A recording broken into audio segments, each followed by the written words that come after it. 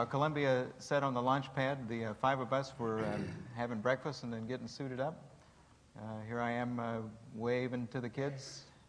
Rommel is just about to go through the pressure check of his launch and entry suit, and that's what Tammy is doing here as well.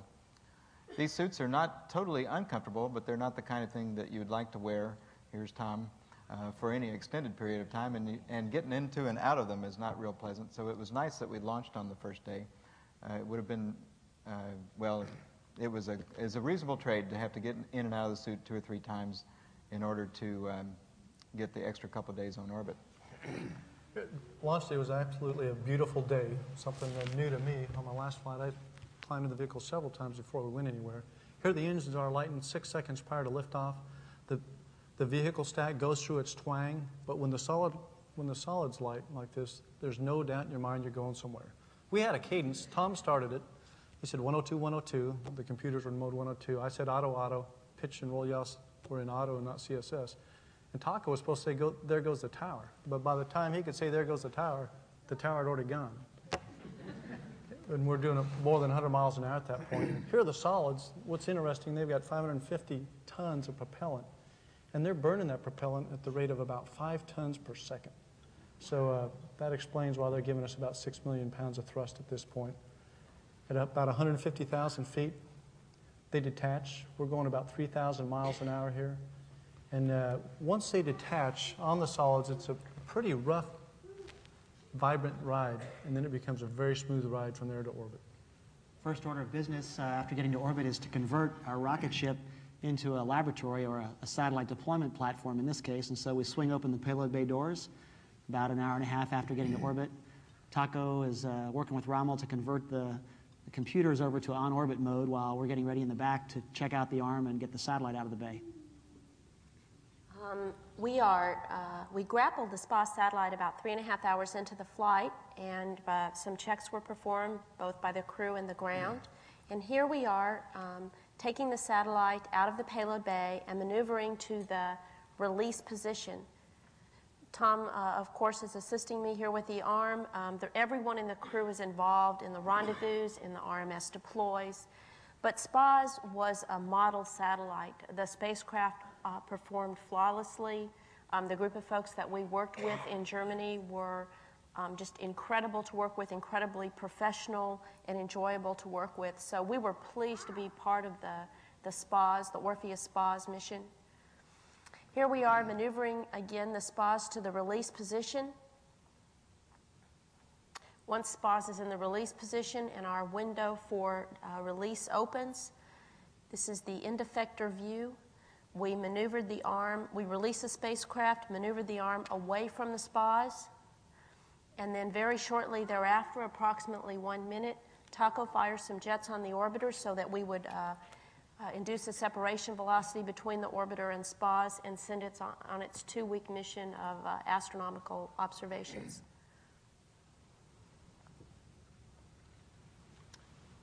Here we are on the mid-deck, and this is the same secondary I'd mentioned earlier, running the capillary pump loop experiment. And here you can see it, and this is about as exciting as it ever got. But it was a tremendous experiment run by the University of Maryland.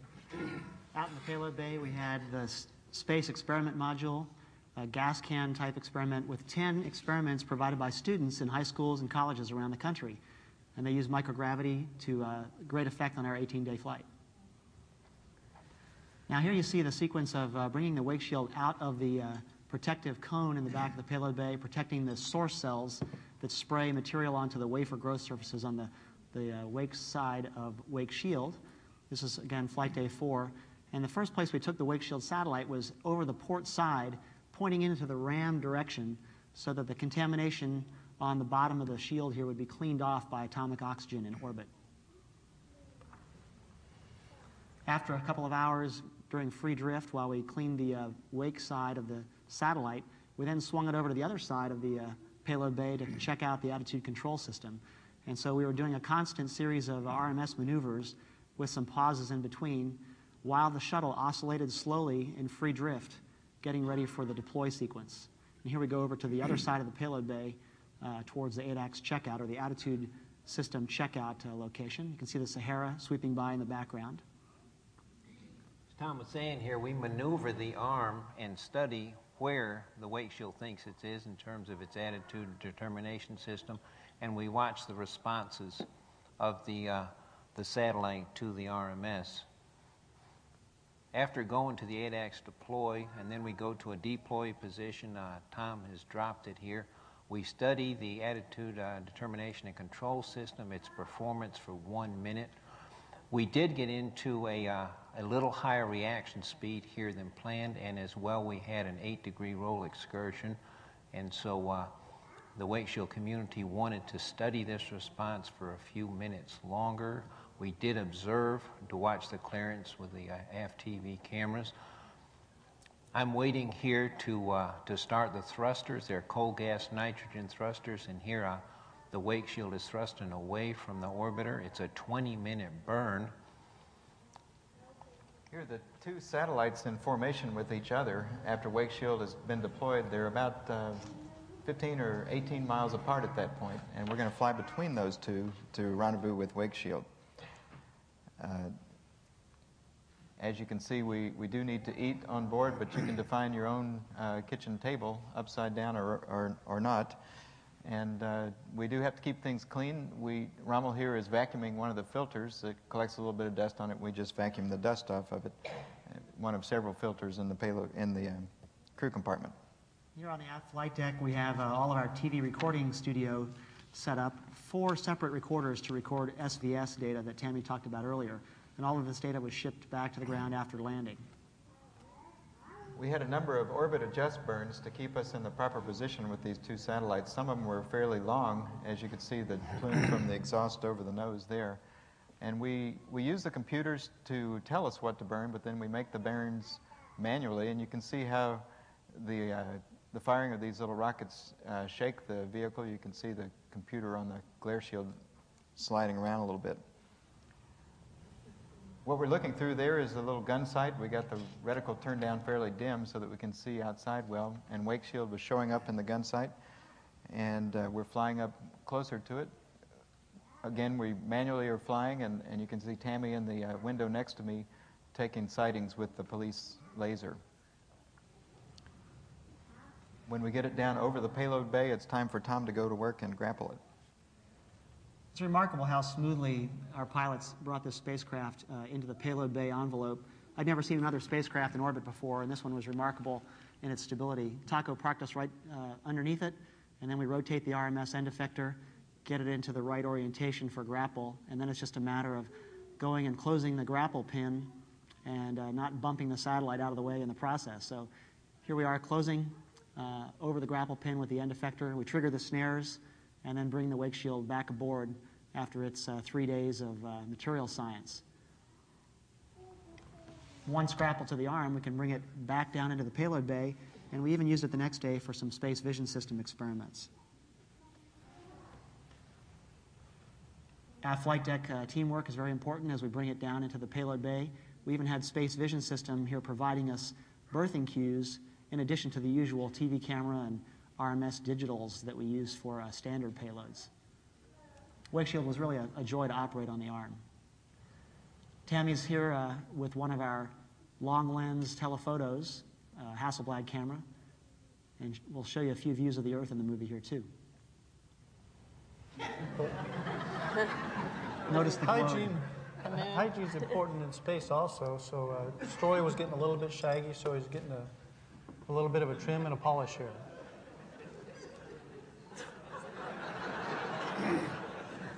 Also, I think you could define our crew as works well together. When we had an orange drink spill, everybody chipped in to help clean that spill up.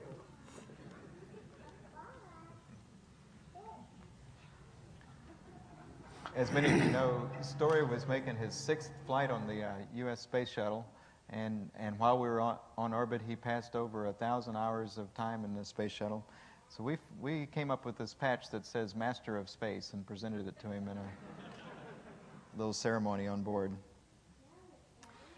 Here we are on the middeck the day before the Flight Day 10 scheduled EVA, applying antifog to our helmets and also getting our tools in the proper configuration in anticipation on for the EVA and the next day.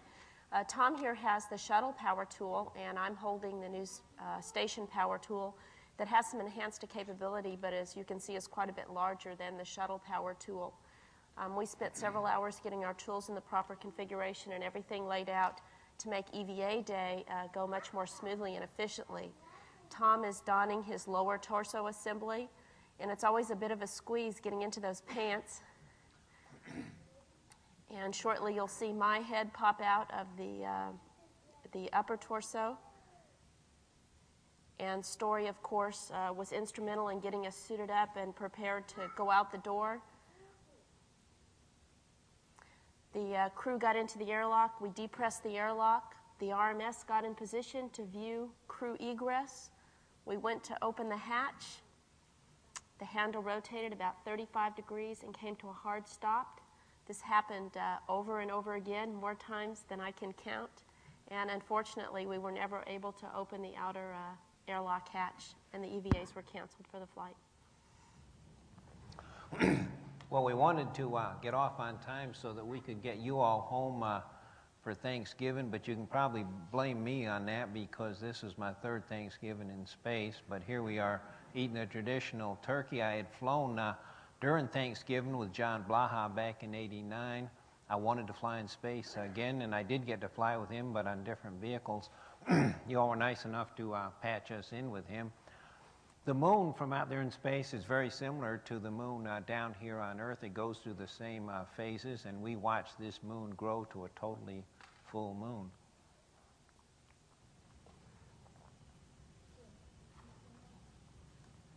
This is a shot of Flight Day 15, and this is the day when we're rendezvousing with Orpheus to bring it back. The Taco was kind enough. We swapped roles during this rendezvous. So I was at the aft station, and Taco was in the forward station and now you notice Taco's in the picture until we got within 100 feet, and then he took it for the prox ops and the grapple. Rommel and Taco did an outstanding job with the rendezvous. They put the spacecraft very, very steady into the end effector camera. All that was left to do was a quick maneuver and a grapple of the Orpheus spas. Post-grapple, we did do a number of maneuvers in support of some space station experiments, testing our SVS system, and making sure that we could get very good position and attitude information out of the space vision system in order to facilitate some of the space station construction activities. And this is our final berthing of the spas.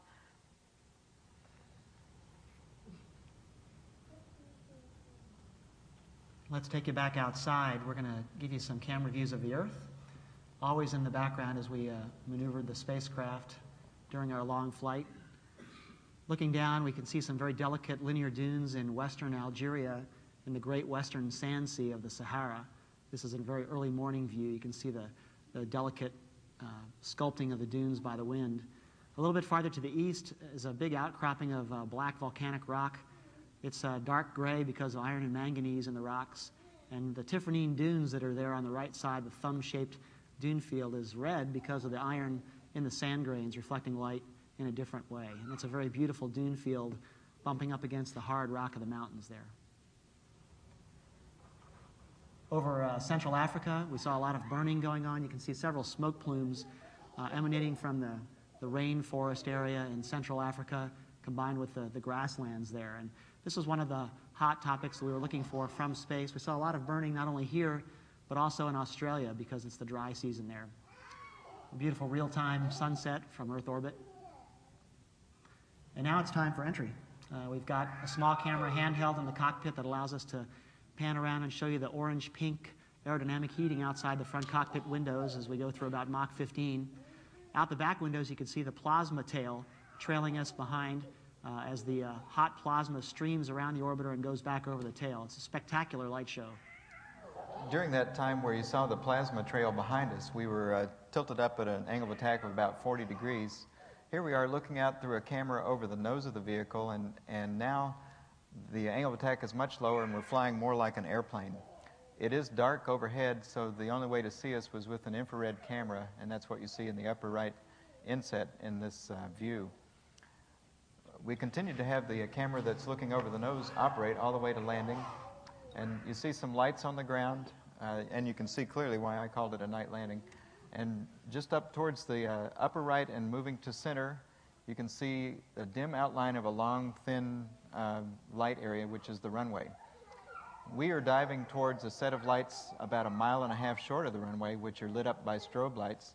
And at about 2,000 feet, we start to pull out to shallow our steep dive angle, which is 18 degrees up to that point, to more of an airliner type glide slope so we can land. At about 300 feet, Rommel put the landing gear down, and this is our view as we're finishing that pre-flare. On the left is a string of lights with a little ball next to it, which we're trying to line up and keep in the center so as to cross the runway at the right height at the threshold. And with the xenon lights providing the bright glow on each side of us, here's the touchdown viewed from the camera at the far end of the runway. You can see the vapor trails being turned up in the humid Florida air. At about 200 knots on the ground, Rommel deployed the drag chute, and at 185 knots, we started the nose down to get all 3 wheels on the runway, and we'll start steering down, trying to stay on the center line of the runway because it's nothing more embarrassing than to have the final photos of the vehicle not on the center line. It's also helpful to stay out of the mud and the weeds. And at about 60 knots, we release the drag chute so that it still has a good aerodynamic force on it, pulls it cleanly away from the vehicle so that it doesn't damage the engine bells. This is, after all, a reusable spacecraft. It was the 21st flight of Columbia, the 80th flight of the Space Shuttle program. And that is the end of our presentation. Thank you very much.